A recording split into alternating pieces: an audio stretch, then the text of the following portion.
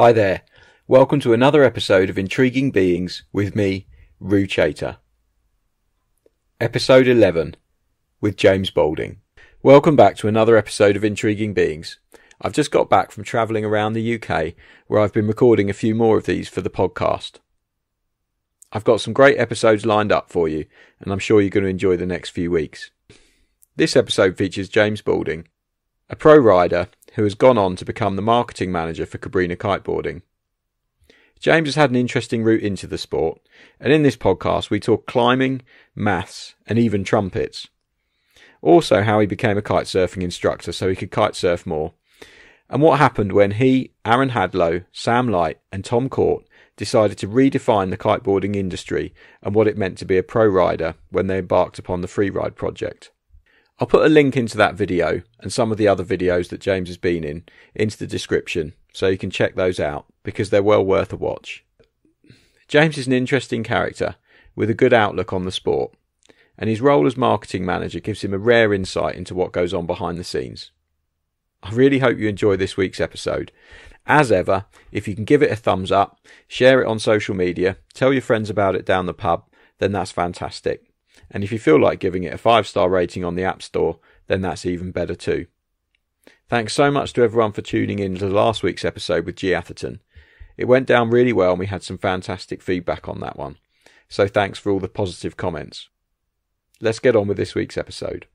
Today I am stood in a kitchen with a gentleman called James Boulding, who's got a bit of a bad back at the moment, so we're standing up so we can keep it stretched out. James is an interesting character. He's a kiteboarder who was involved in the sport quite early on and worked his way up to being an international level pro rider for a couple of different brands over the years. And now he is the marketing manager for Cabrinha, which is one of the biggest kiteboarding brands in the industry. So he's had quite an interesting journey. I hate using that word, but I keep using it. But an interesting journey throughout his career. And I just wanted to get him on the podcast and have a chat about some of his experience, really, because he's got some good stories and he's got some good knowledge behind him and things like that. So, James, I guess first question to you, how did you get into action sports and water sports and things like that, like from the very, very early days? Wow, we're probably going back, probably when I was maybe 8 or 9 years old and I got into climbing. That was that was my first kind of main area of sport. It was, I think my art teacher took me and my dad climbing because he was a maths teacher at school. And he took us climbing and I was blown away. So I was like, this is what I want to do. And then from there, my dad used to take us to these lectures where we'd go and look at mountaineers. They'd go off, climb, go to the Himalayas or places like that. And then they'd come back and do these lectures at kind of Manchester University, or that's where we grew up. So he would take me as a kind of a little kid and we'd go and listen to these guys and they'd, have these posters of them like hanging off, K2 or Everest and all these kind of exciting places. And I'd listen to them talk and it was like, I fell in love with it. And so from then on, I wanted to be a mountaineer climber. And so luckily in where we are now in Manchester, like the Peak District there's a few on your doorstep. It's really good climbing, kind of outdoor stuff. So I quickly fell in love with that. And then all the way through school, it was all about climbing basically and how to become, emulate these guys that get sponsors to go off and, they'll pay for these guys to go and climb some of the, exciting peaks and come back and then give lectures and basically, in a similar vein to how kiting is, be a pro climber pretty much. So that was the goal. That was always the big thing. How close did you get to that? Not that close at all. I did all right I remember like winning an event when I was 12. Okay. Some climbing competition at the local kind of wall here. So I could climb, but not obviously probably where I needed to be. And then probably when I was about 15, 16, my parents bought me a flexi-foil Stacker 6. The old classic. We used to mess around and we used to go up to Northumberland a lot and play with stunt kites on the beach. And I always loved that. the old typical British, tough upper lip, holiday where it's raining and get out there it's and cold, play with the kite. but you get out there, you put and that was what we used to do. And so they got me a bigger one, this 6 foot, and then as soon as I got that, I was like, nah, I definitely need the bigger one. So got a blade, I think a 4 meter or something, and then just used to fully kind of, it just switched in probably one day. It just suddenly the focus kind of changed from climbing to kiting. Yeah, my parents always said they thought the climbing was way too dangerous, so they wanted to get me into something that was a bit more laid back. So that was their rationale behind it. Yeah, I don't know if it's actually, in the end, it was, I don't know, it probably ended up being, well, I guess climbing at high levels it can be incredibly dangerous, but kiting nowadays actually is pretty safe. But at the time, it didn't really feel like kiting was that safe. No, way back in the day, it was definitely dangerous. Releases that didn't really release. If you saw a big front coming through, you were like, run for the hills. Pretty much should try and get the kite down now before I get lofted around. So, but yeah, that was. Didn't I hear that you had a fear of heights as well? Definitely not used to, but I feel now a bit more like it's starting to kind of take hold. Whenever I'm up at height, I'm starting to get a little bit of a kind of, if I'm in an exposed situation, which is funny because I used to love it, and crave it, but even then at times, I think exposure is something that everyone gets a certain level of, and it's learning how to manage it. The guys that free climb now and push the limits, that it's still, the exposure never goes, but it's how to manage it. Yeah. I guess it's one of those things. You could have ended up being a professional climber and suddenly got the jitters developed. That would have been a terrible. We're all going up Everest to be stuck at base camp, clinging to a rock, saying, "No, don't take me up there." Yeah, bad choice of career to suddenly get vertigo. Not the ideal character trait for a climber, for sure. Yeah. And so, when did you sort of playing around on the beaches with the sort of flexifoil power kites and things like that? At what stage did you take it to the water? And had you had any water experience, like in any other board sports or anything like that? Not really. I came to it fairly fresh. We used to go off to the coast, probably Blackpool, Liverpool area, and just mess around on land boards. But then obviously the guys were in the water doing it, and that was the logical next step, bigger kites, and just get into the water. And my last two, I was at school until I think I left when I was 18. And always kind of had to work pretty hard from what I was doing. But right at the end, I remember doing my final exams and trying to get out as soon as I'd finished, because that summer holiday, when you finish sixth form, you have so much time. Yeah. So I remember it was just as soon as I'd finished my exams, it was great. I was going off kiting on the beach, and I'd got in at Newcastle University, and that's on the coast up there. So it was perfect, and that's basically where it took over the kiting, yeah. Was there much of a scene up at Newcastle University for kiting, or were you sort of on your own down the beach working it out? Not really at all. Yeah, I remember putting a post on the forum. In hindsight, it's probably not the greatest thing, but I put a post on a forum and a guy called Jeff picked me up in a white van in Asda car park. Took you kiting. Yeah, I got the metro from my hall of residence with a gear bag to meet this guy that I'd met, and he was Geordie Jeff, and he picked me up and he took me off kiting. That was the first of many trips that I bunked off lectures and went off kiting with him when the forecast looked good, and that was, and to this day we still kind of keep in touch. And for years after that, the first year I went to Brazil was with him, and it was through his friends that we ended up kind of staying with. And no way. And those friends that we met then and now friends, actually, that she's the girlfriend of Matt, who's Kite World editor. So no way. It's funny how this kind of, even back then, you meet these personalities. So yeah, it's kind of like a thumbs up for talking to strangers, really, that developed. Yeah. I guess I've always, through my life, I've been fairly open to just going with things, really, and doing probably not the most conventional route of doing things, but that just felt, I don't know, it was logical at the time. It was, I want to go kiting, don't have a car. How can I go kiting? And that was logical to me. Yeah. What kind of level did you get to whilst you're at university? Were you sort of still just fairly amateur, or were you getting pretty good quite quickly? I wasn't that good at all. I think the problem is, especially at that time, I mean, the gear was good, but I wasn't getting out that much. And the times you'd go, it would be freezing cold. So a lot of the time it would just be Baltic, and then we weren't getting kind of quality time. I remember, if you got a session where it was really kind of, you got a lot done, you could progress, but a lot of the time you were getting lofted around, trying to pull your release, untangling lines or changing kite size. I remember the last session I had before graduating was when I started doing unhooked Rayleighs. So okay. That was my first kind of foray into unhooked riding. Freestyle. And from then it all... And there's another interesting story while we're talking about university that I'm going to bring up, you might hate me for, but you're also a bit of a trumpeter. And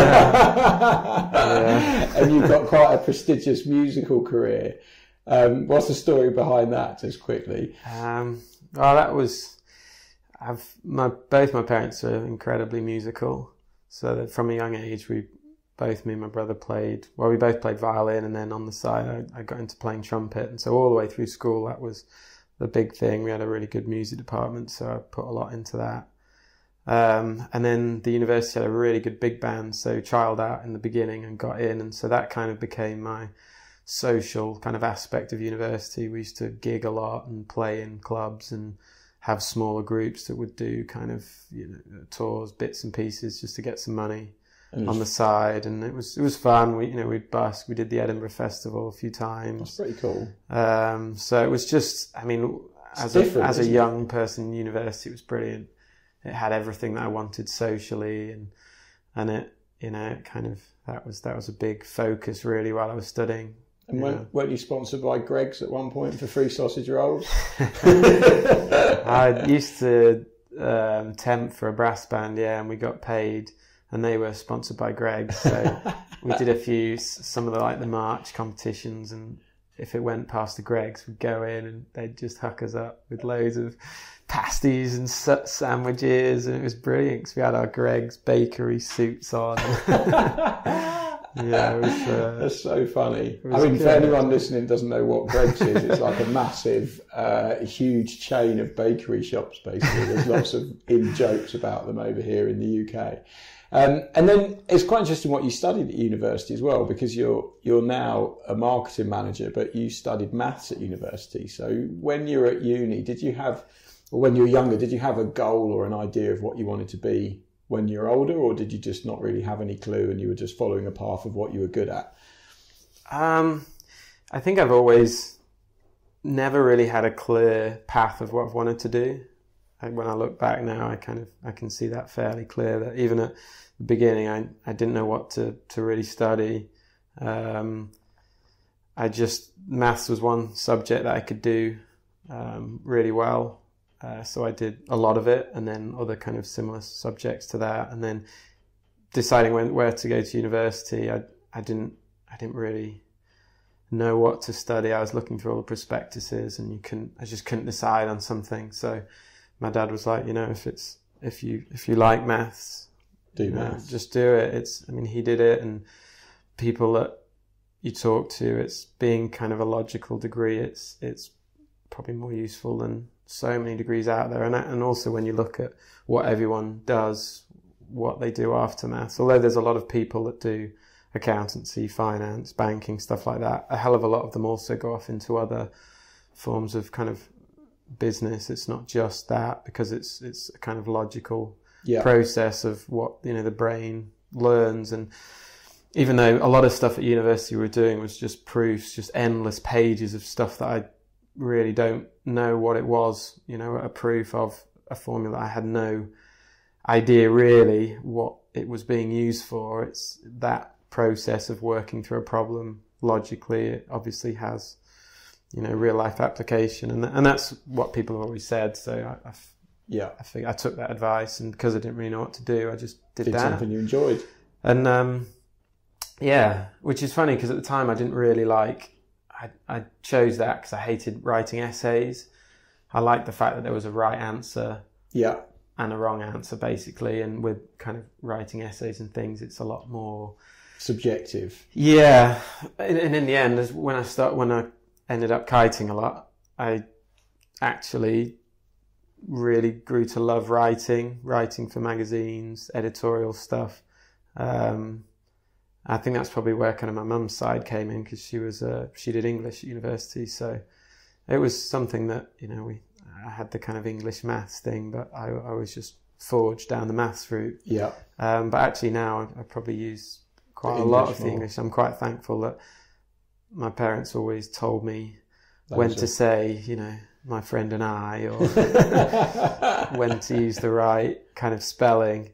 Although actually now, because we work for, Cabrinha does a lot of its staff's American, we end up using everything's in Z's and U's, and they can't spell aluminium properly, so it always does me in a little bit when I'm doing copyright and stuff, and I'm going through the product books. I do quite enjoy that side of it, you know, sitting down now and actually, you know, writing and things like that. Yeah, I guess it's always good to have a good foundation in those core skills, and that's the reason why schools teach you maths and English as a base level, because it, you know, definitely. And I was lucky, I went to a good school, so it was something that, and both my parents were very, you know, they were very diligent with teaching and all the way through life studying, basically, so it was good life lessons that I learned. Yeah. And so when you're leaving university, you're doing unhook Rayleighs. What happened next? Well, pretty much around the time of applying for jobs, I just I was really getting into kiting, and I was looking at all these different accountancy firms, and I knew it was just, I just needed to do something different. And I had a couple of friends that worked in the sailing industry. They worked for Mark Warner, a British holiday company. Okay. And he was a windsurf instructor, and he would do that in the summer holidays when he was at uni, and he was like, "Oh, you should go. They're doing kiting now. You should go and become an instructor." So it's pretty much what I did. Applied for a job they just set up a kite school in Egypt. Was that with Mark Warner? Yeah, so that was with them, and basically applied and got it. And then as soon as I finished my studies, basically left. Didn't miss graduation, missed all of that. Because just basically, they were like, how soon can you start? And I was like, just straight away, as soon as my exams are done, packed up, said goodbye to all my friends, and left for Egypt. That's pretty cool. Yeah. And how was that? I guess, I mean, I've done similar sort of jobs to that in the past. You end up working quite hard because you're having to teach people all day long. Did you get much time to kite for yourself when you were there? Yeah, I did, luckily, because it was so new. We actually, there wasn't really that much take up of lessons. So and my manager was pretty good, actually. He kind of let me do my own thing a bit. So I was kiting a lot. That's really where it all helped me get better, because the day to day I was kiting all morning, every morning.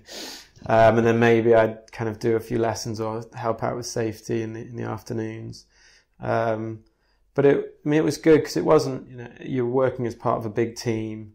I did learn a lot through working with these kind of managers, and also how it is to work with customers. I quickly kind of ended up running the kite centre, or the operation that they had there. And through that, it kind of taught me a lot about not just, you know, teaching, but basically kind of management at a pretty young age, really, where you're thrust into, you know, working with people from all walks of life, which I love. That was what I really did enjoy, like working with people, not just the staff, but then the guys that you'd teach for a week, and then, you know, you could really get a good relationship with them. Seeing them develop and just talking to, you know, meeting new people from all over the place and all these different industries, and working with guys that wanted to learn to kite, and they were from, I don't know, finance or medical industry, or all these different, you know, sectors of work, and that I got a lot out of, and seeing how they learned. So I think it's good for I think teaching kiting is a pretty good thing to do, because it gives you a good grasp of how people learn, seeing things. You pick things up pretty fast. You get a good overview of, what it takes for someone to learn, and also the equipment, because you really see how it's used, things that are important, how things break, maintenance. So even at a kind of relatively early point, I was still, quite invested in equipment and kites. And at that time, I did really want to, become a cool dude. But I needed something to pay for it still. So that was, and it wasn't a lot of money, but it was your board. It was fun. It was lively. We'd do our fair share of drinking and then having a bit of a good time. Roll into work a couple hours later, and definitely shouldn't have been teaching or driving power boats with customers a few times, but sunglasses on and just sunglasses and a hat. And just get through it really. But I learned a hell of a lot. It was something totally different. And what did you do in the winters? Because Egypt can be a year-round centre, so were you there for sort of the whole time, or were you coming back and doing something different in the winter? What was the score there? So my first summer, I went off snowboarding. I went and worked as a ski technician, and learned the trade with servicing skis and stuff. I just wanted to get away and do a winter. I'd skied and snowboarded, but not really put too much time into it. So did that. But I was really kind of missing kiting, and that was something that I'd identified that I really, wanted to do as best as I could to my ability. So pretty much I did the season then and got straight back out to Egypt again to do another kind of stint in the desert.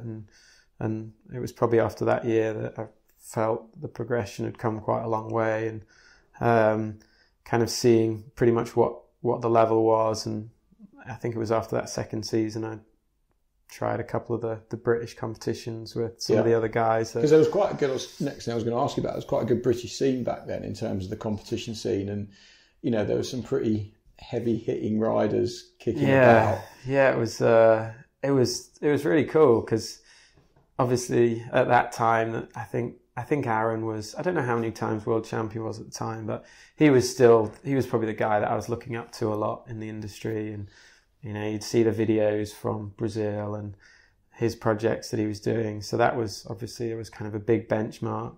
But he was not really doing so much in the UK.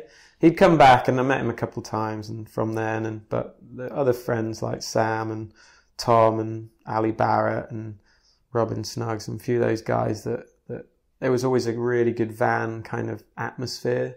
Everyone would go to the events in their vans, and and the level was really good. If you think about where those guys are now, they're all kind of, they all have good contracts with brands, and they've done really well for themselves. And it's, you look back, and that was kind of, great time. Everyone from where it kind of started, just, it was a bit different to where it is now. Yeah. How many years were you doing the UK competition scene for? I think I did it a couple times. I remember doing it. I did it once as an amateur. I think I won that and thought, well, I should probably do the next one up. And then the next year, I remember doing it all year. I think we had 6 events, which is quite good for a UK kind of tour, a national tour. And that was all around the UK, and it was in the summer. It was quite well supported, and I came runner up to Sam.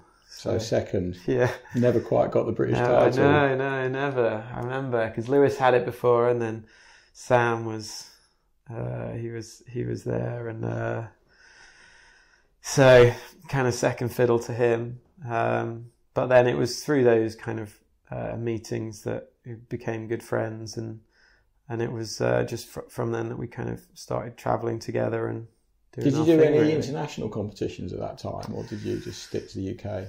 I didn't. I guess it was in my mind, but I probably psyched myself out that I was never good enough. It was funny. I never really identified that I would want to do any of them. I never figured that I was going to be good enough to make a dent.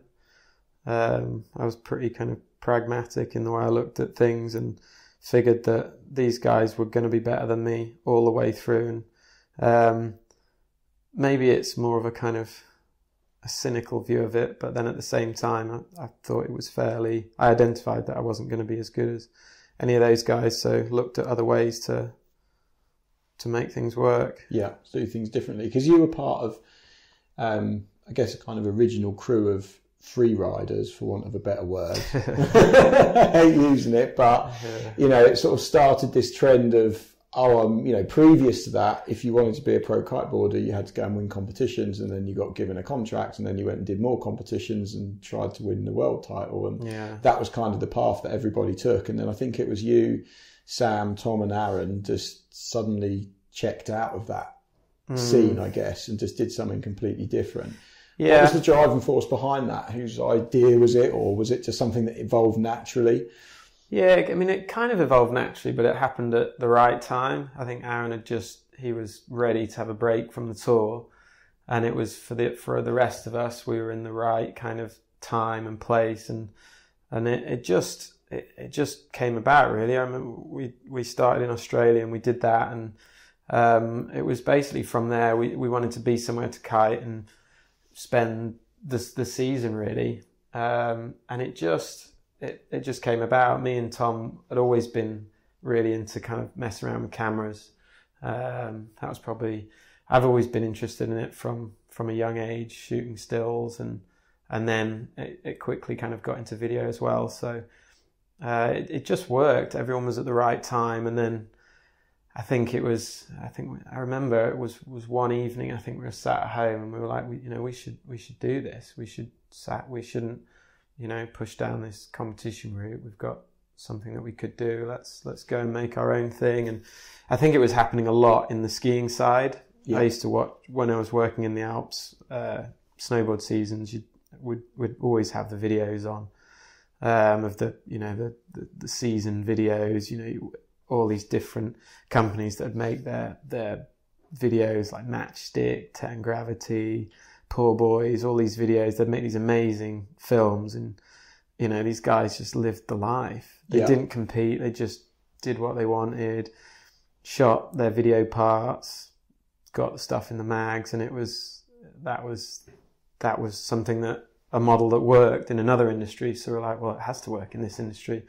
We've got magazines, we've got, it was the right time. So we did that first one, and it went down pretty well. Freeride Project video, right? The first one. Yeah, the original. The original. It's funny, people still to this day kind of always talk about that, or when we look back, the level of riding wasn't that great, but it just, I don't know, the concept. It was the first feature-length kite movie for some time. We didn't even think it was going to be much of something, but I remember when we finally finished the edit on it, when me and Tom finally got it out, we put it online, and it just started, it kind of did its thing. And to this day, it's kind of one of those that people talk about, even though it was, I look back and think, that was pretty rough around the edges. Did you have any support to put it together, or was it something that you were kind of funding, or was it just funded through your own sort of sponsorships? We just did it ourselves, really. Everyone was probably on different levels of support by their own brand, but so we did it ourselves. We kind of chose a few destinations we were all going to go to, and then did it like that. I guess it helped that you guys were filming each other, so that's a good bonus. Who did the lion's share of the filming on that first one? Was it equally shared, or were some people not so keen to pick up the camera and just wanted to ride all the time? You don't have to name names. I'm definitely going to name names. I'm sure most people listening to this will probably be able to guess. But we had to do it so that it was always me or Tom with a camera. So it ended up being a lot of the time me and Sam riding, and then Tom and Aaron riding. So that was the way it worked. Nothing worse than having a whole session of filming and getting back and everything's out of focus. But in the sky. But the good thing with that is we always had 2 angles on stuff, so we got quite a lot done. And even though it was hard sometimes, the conditions would be amazing, and everyone obviously wants to ride, but we were like, right, who goes at first? You 2 ride, those 2 film, and then you swap round. And we were pretty regimental about that. And I think that was the difference with it. I think a lot of the time with people, when a lot of the riders now, they're always, they kind of don't really want to muck in and do the hard yards. They just want people to point a camera at them. And that was a big thing that we did as a group, and it brought us on it got us close as friends too. Having that kind of, the ups and the downs, doing that, and the good times, it was good. And then me and Tom pretty much edited it, and it kind of that must have taken quite a while, because I'd imagine you'd have absolutely heaps of footage from going to all those locations and filming. Yeah, it wasn't too bad actually, because we kind of edited them in parts anyway, and trips, and we just hashed it together with a bit of interview clips. Really, it wasn't too bad at all actually. A few cups of tea. Yeah, definitely a few cups of tea, a few Skype calls, and it was done. It wasn't a big project at all. So yeah, it worked out really well, and from that it made us pretty close as friends, and we would go off to these events like Triple S together, and we'd stay in a house together, and it kind of bonded us as, I guess, it's quite nice being Brits to stick together, and yeah, it was good. It really, that time was a good few years. Everyone was kind of on the up in their own, what they were doing, and it was working, yeah. And that was around the time when, events like the Triple S were starting to become more popular, I guess, in terms of the wider mass of the kiteboarding population was starting to take a bit more notice of this new direction that kiteboarding was going, where you guys were hitting features and things like that. How do you think that's changed over the years, from those sort of early days of putting a small little slider out at Woodman's Point to where we're at now? Those guys have always led from the front with it. They identified pretty early what some of the riders wanted to do. Dre and Sleazy and some of those guys, and Davey from Charleston, those guys that kind of really got the Triple S going, stuck with it, said, all right, they'd put some money up, backed it, and it really kind of went from strength to strength each year. And it's testament to the event that, now, I can't remember, I think it's like 15 years or something on, they've had an event every single year. It gets better and better and better.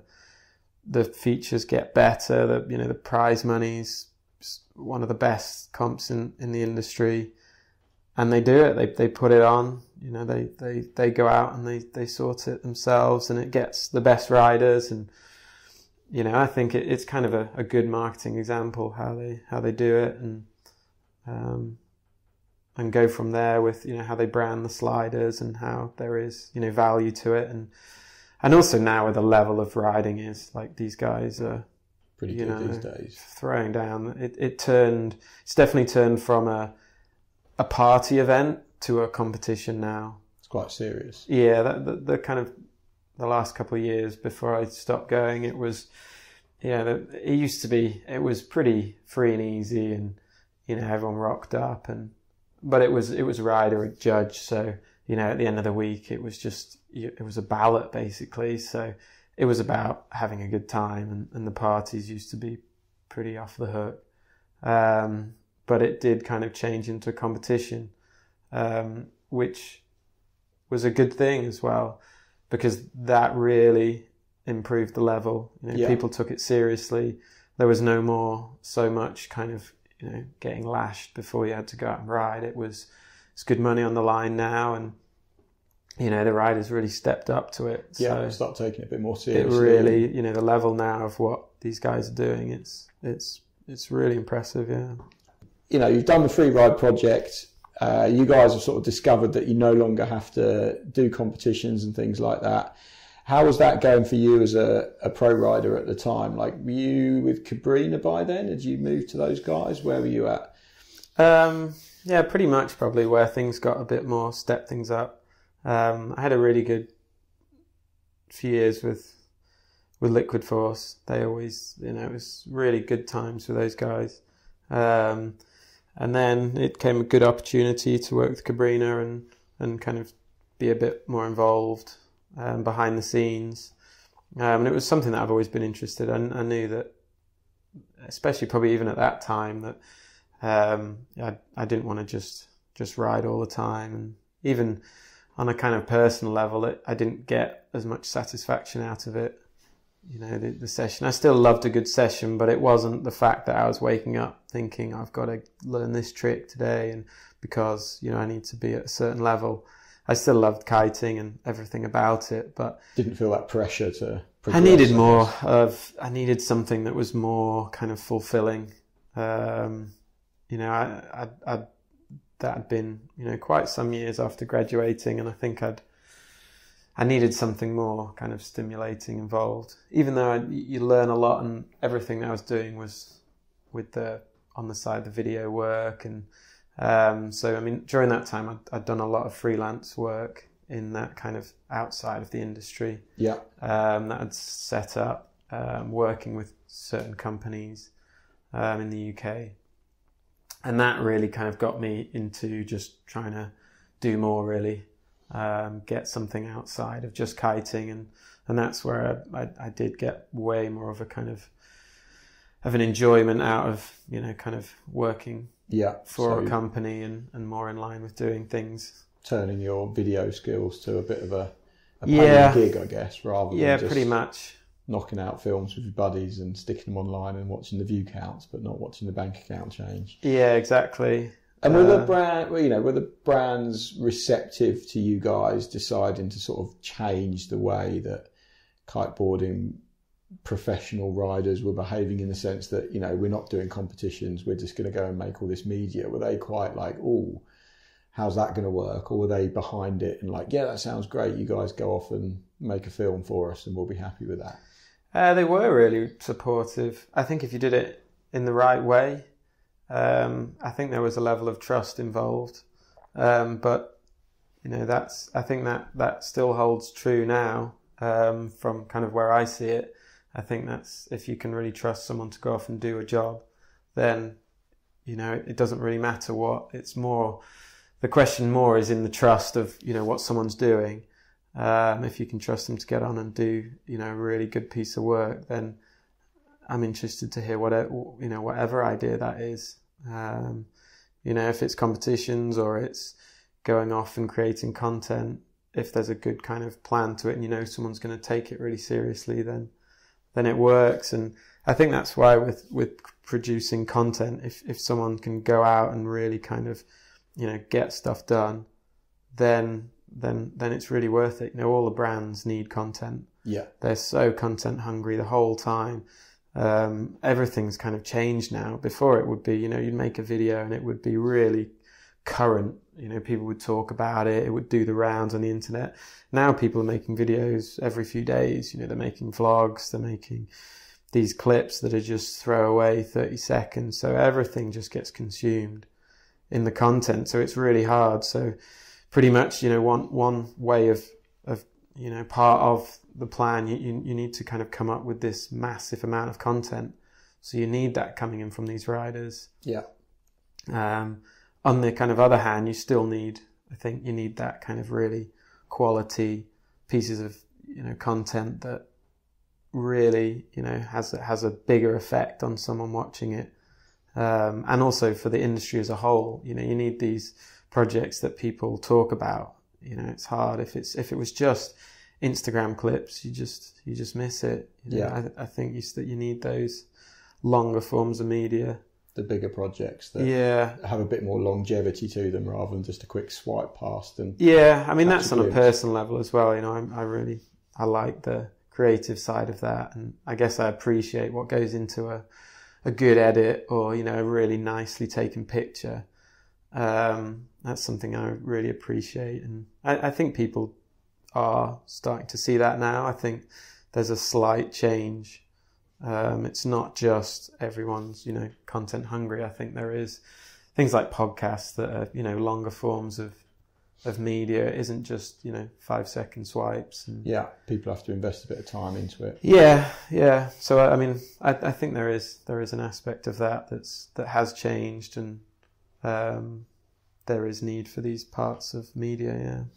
Last question before we get on to the sort of more current stuff, but something I saw, I guess, as a magazine editor around the time that you, Aaron, Sam and Tom went off and did the Freeride Project films, was there was a real shift, I guess. Before that, people looked up to Aaron, they looked up to Sam, they looked up to Lewis, and they were like, oh, this is the path, I have to do competitions, and that was a real focus.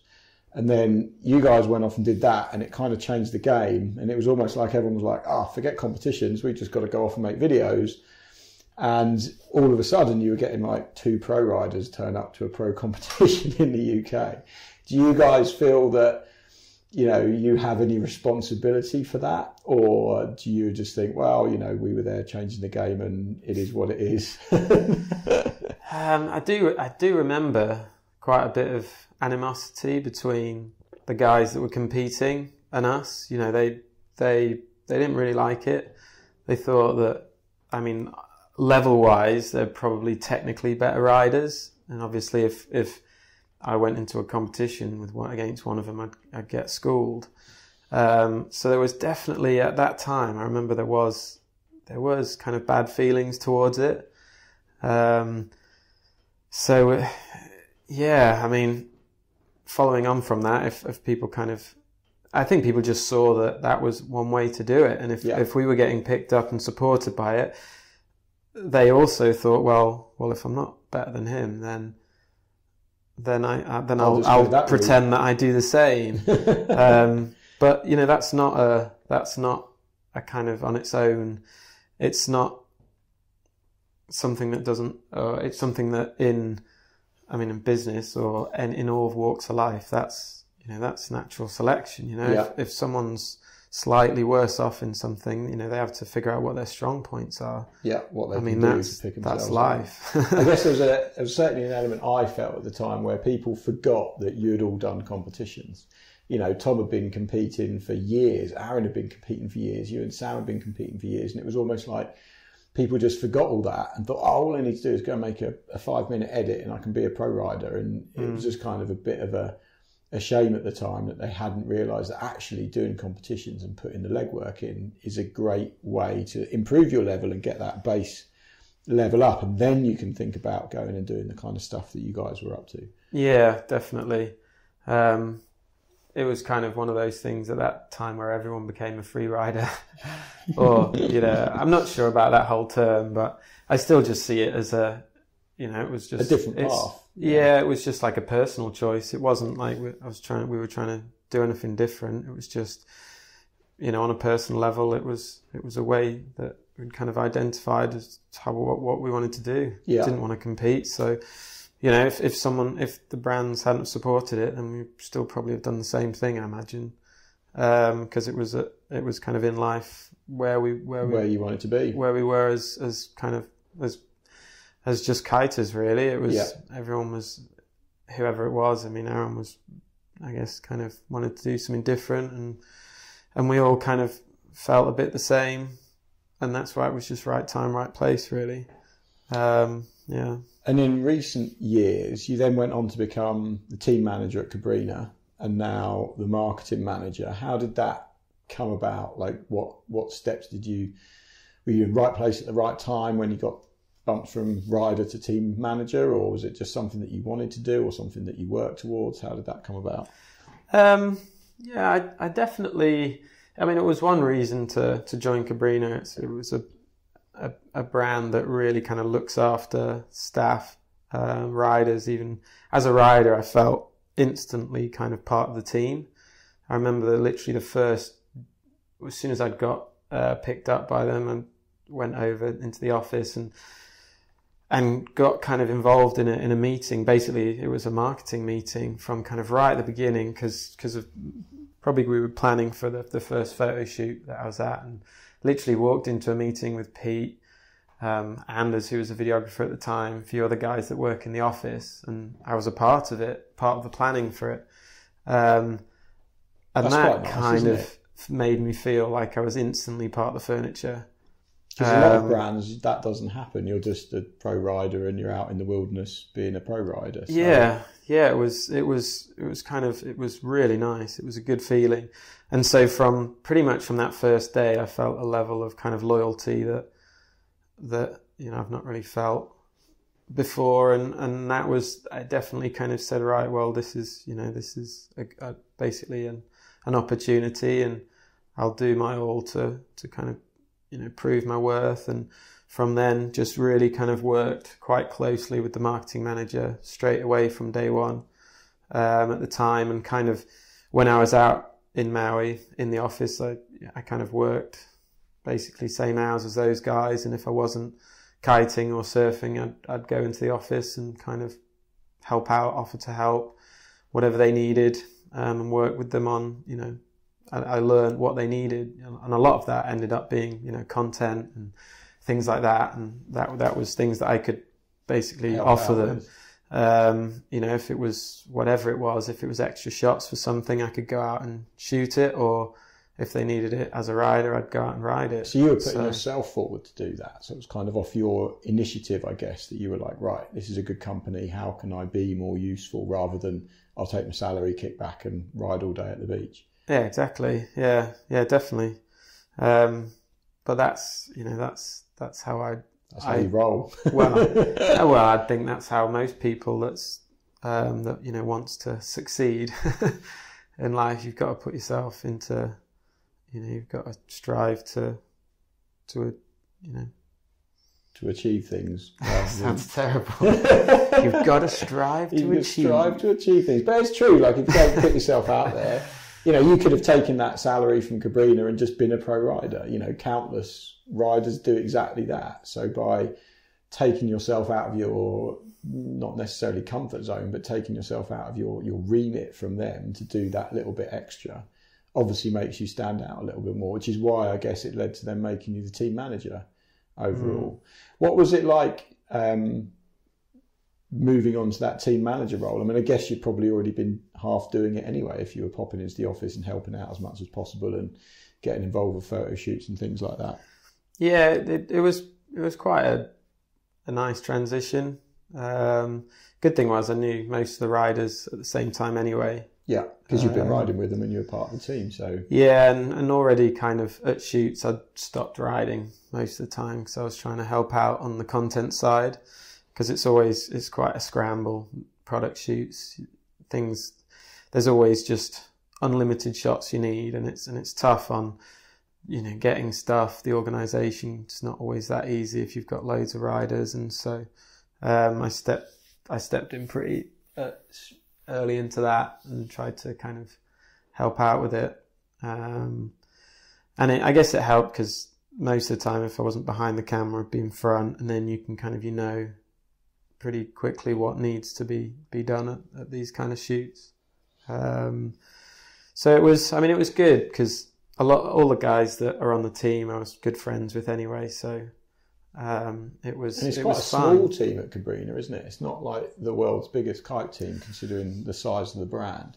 Yeah, we try and keep it really kind of to a tight knit kind of group of guys that we can give them a lot of our time and support. Really, we try and make sure we have every rider's that's not only really talented, but also they kind of have a fit to the brand. Yeah. It's not just take X amount of riders because we need to hit certain numbers or demographics.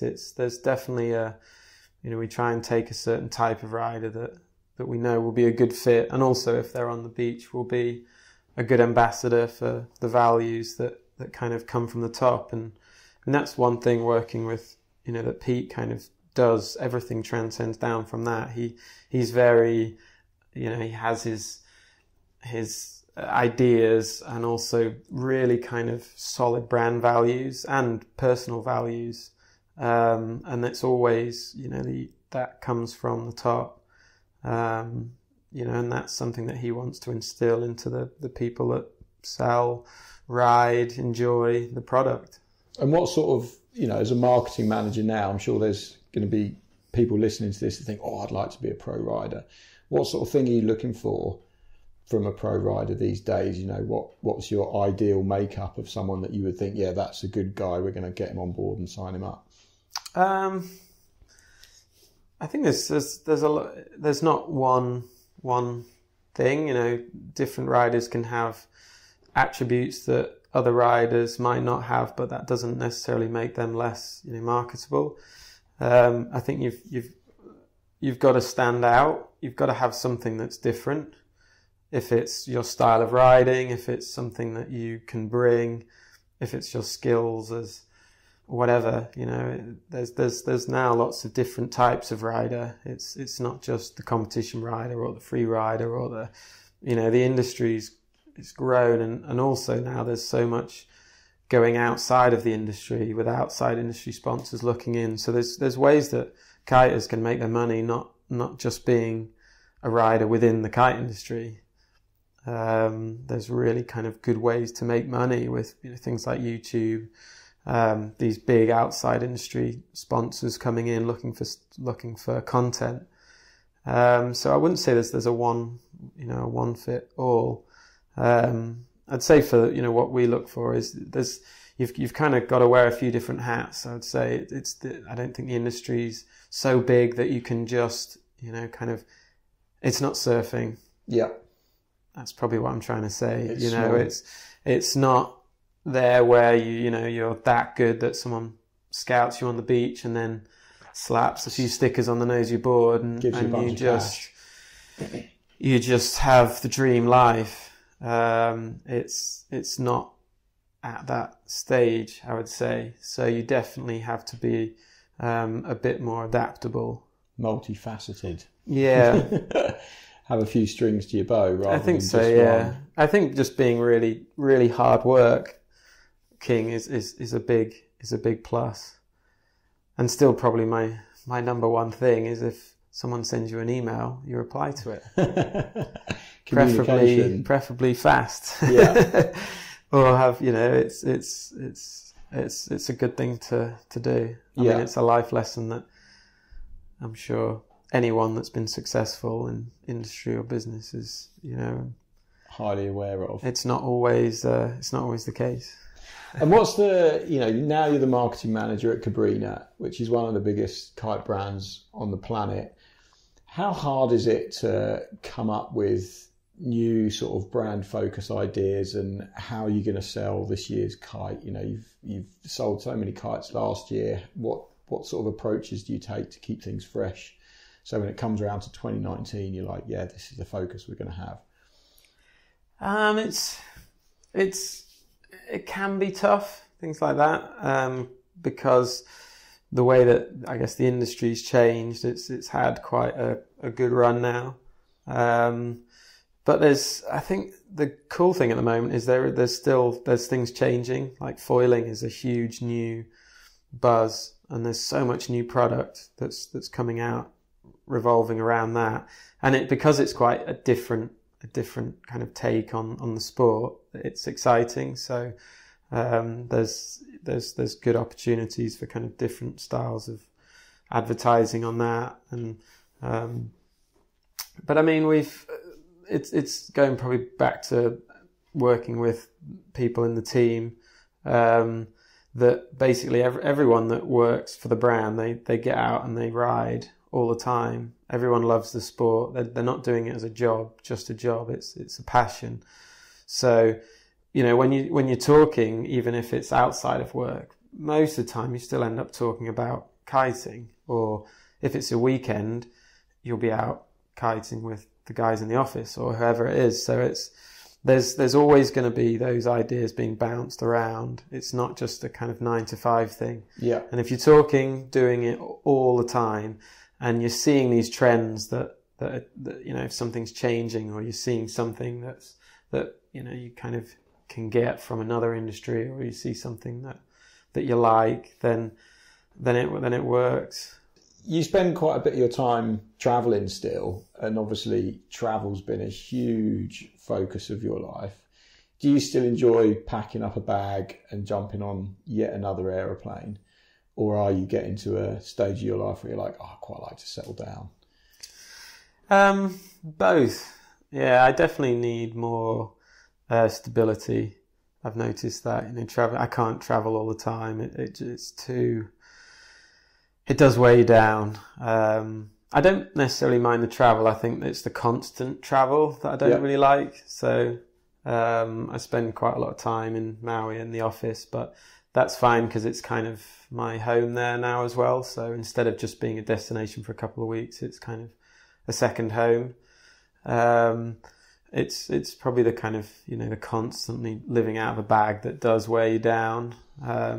There's something I love getting on an aeroplane. Yeah. I don't know, there's a feeling. Yeah, just rocking up to the airport. I'm not really into the whole stress of just turning up and trying to think what type of bag you've got where you're not going to have to pay so much money and see what you have to pretend to beat the system. But as soon as you've got your bags all checked in, there's nice kind of a wave of air, and even when you're on the plane, it's kind of not being connected to Wi-Fi is a time to just zone out.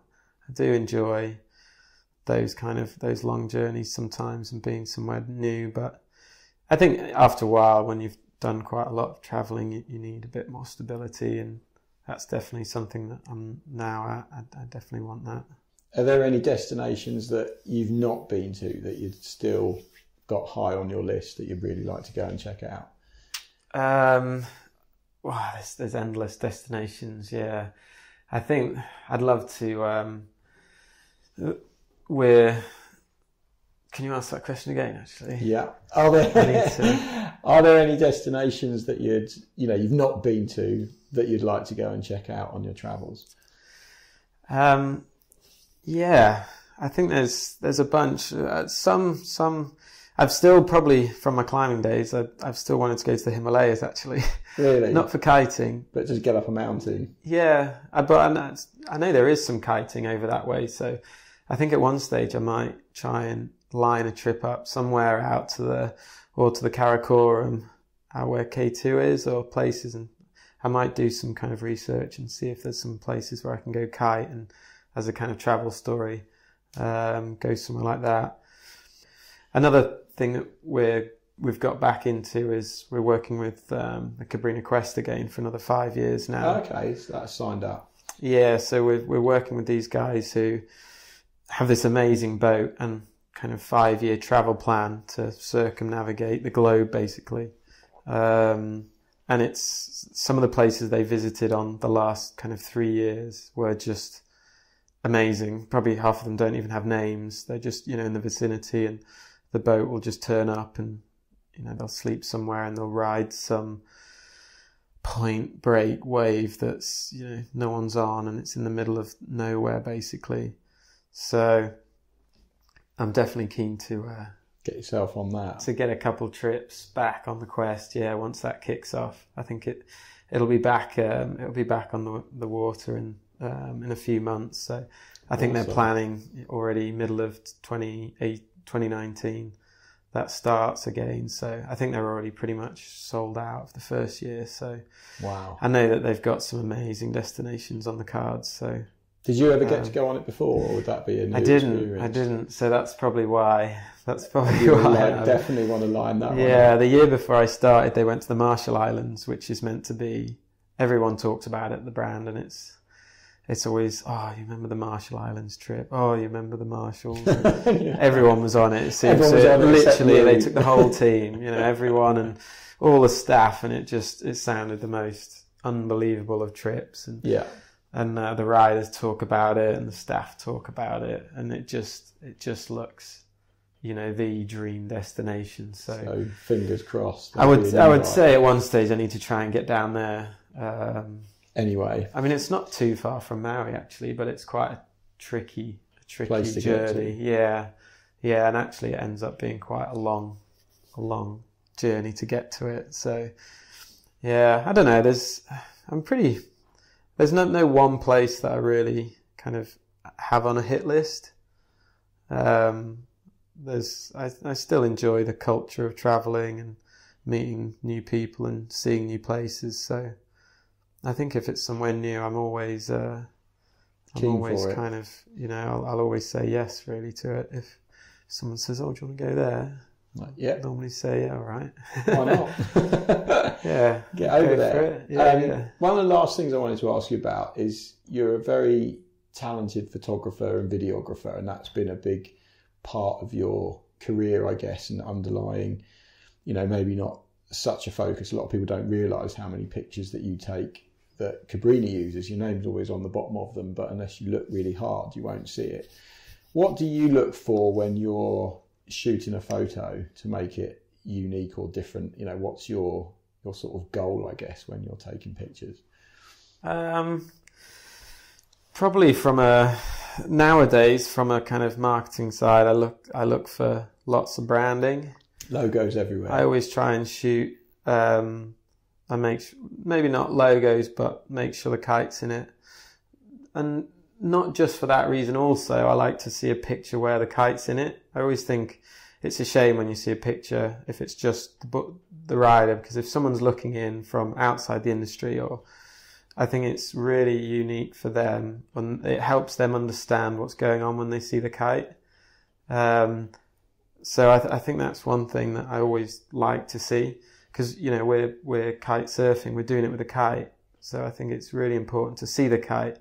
Now that's not always the easiest thing to shoot. If the kite's, it can be 22 meters up in the air, and that's when working with like the riders, and the more time you get to work with them and tell them kind of what you need, it really helps. Like working with someone like Kiahi is probably the best type of person to ride with, because even though they're riding waves, which in general guys don't really like to have their kite down, whereas he will put it on the water and hit the lip. He'll be even higher than the kite if it's a big wave, and he'll stick it down because he knows that you're shooting just for that, and he'll make sure it's down so that if you're shooting long lens, it's in the shot, and then you can see what's going on. You don't just see the guy riding a wave, because to all intents and purposes that's just surfing. Yeah. If someone's looking at it, they say, "Oh, guy surfing a wave," but if you see there's a kite and the line's connected to the guy that's riding that wave, it's kite surfing. Makes a connection.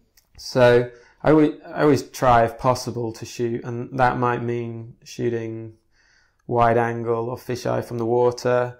It might mean shooting long lens from and hiking another kind of few hundred meters away, so that then when you're punching in on the whole scene, you get everything. So that's kind of the one thing I always try to look for.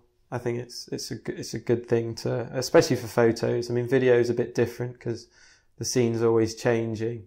So you might see a hack but not the kite, but then the kite might come into shot and things like that. So, but with pictures, it's you've got that one frame that someone's going to look at. It's not going to change. How you kind of structure it. What's in it. Foreground, background. There's so much you can do with it. It's not just point a camera. I think that's kind of mostly what people don't really kind of pick up on. If easy. Someone says, "I'll just take a picture," and they'll just point the camera at a rider and they'll click the button, they won't kind of think, well, where am I stood? Kind of, if I walk backwards, what am I going to see? Or if I'm going to use this lens, what am I going to see? And kind of imagine it, and then also then think, so how are you going to get that? Does that mean being in the water? Does that mean being somewhere else? Or I guess nowadays it also means, is that going to be taken with a heli as well, or with a drone? So there's such possibilities now for all these different angles. I mean, and that's one of the good things with drones, really. You can really kind of line up having the kite in certain spots, which before, you had to kind of do with the rider to do it. But I think working with certain riders, it's definitely easier, or it's a kind of they've got pleasure. An understanding of what you need. Yeah, and it kind of ties back in with the Freeride Project, that's kind of what we did. We kind of analysed that pretty early, especially when we were taking pictures for the mags. We talked to each other all the time and said, "I'll do this, it'll look better," or "Make sure your kite's low so it's in the shot." And a lot with the wake tricks, it was not too bad because the kite was meant to be low. So we were like, "Oh, this will look sick if the kite's low." And so I guess so like crashing kites into water to get the shot. But quite a handy sort of schooling experience, I guess. You've got 4 of arguably some of the best riders on the planet shooting lots of media, and then obviously looking back at it and working out what looks best and how things can look better, and then that stands you in good stead for the rest of your career in terms of photography and filming.